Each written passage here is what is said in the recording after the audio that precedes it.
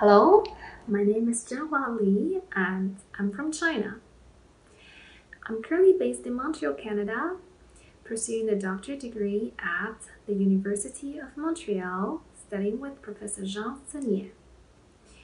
I am very happy to be a part of our special online edition of Porto Pianofest 2020, and a big shout out to Marielle and Nuno for making this possible for all of us this summer.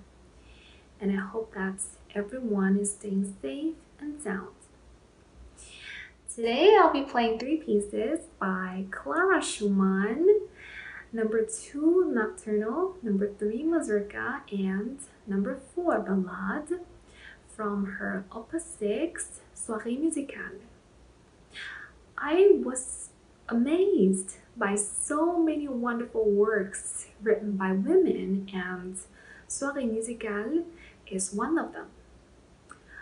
This set of music to me is very free-spirited, imaginative, and it is full of surprises. And as we know, in a lot of passages in Robert Schumann's music, we can hear the motifs or themes borrowed from, or let's say inspired by CLARA.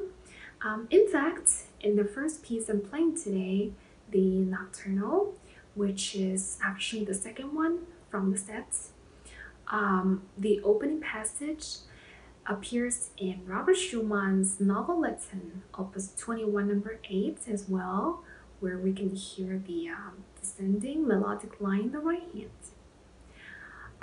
Another important composer for CLARA in terms of compositional techniques or style is Chopin.